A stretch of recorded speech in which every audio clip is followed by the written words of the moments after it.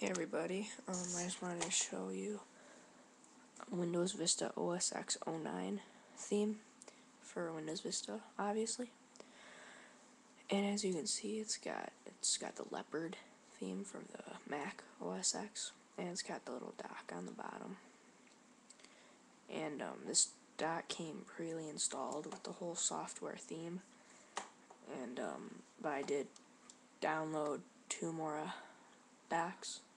One's called Rocket Dock, one's called Object Dock. This one's just a dock. And that just came with it. Nobody else can get it unless they download this. And I'll show you. And up here in the bar, you just really all you did was move it up. You just like turned it white and put the little Apple logo instead of the Windows logo.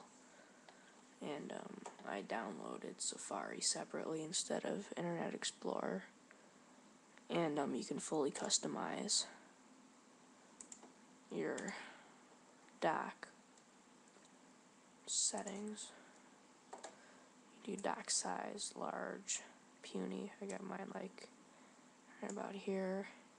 Magnification is like how big it gets when you move your mouse over it. I like mine small. It's a little bit much for me. Right there. Still a little bit big.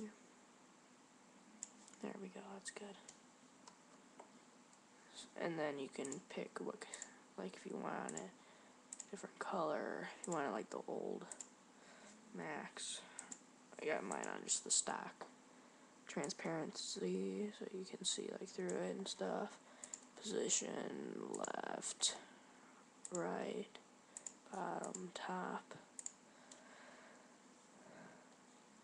Menu, label, you can like,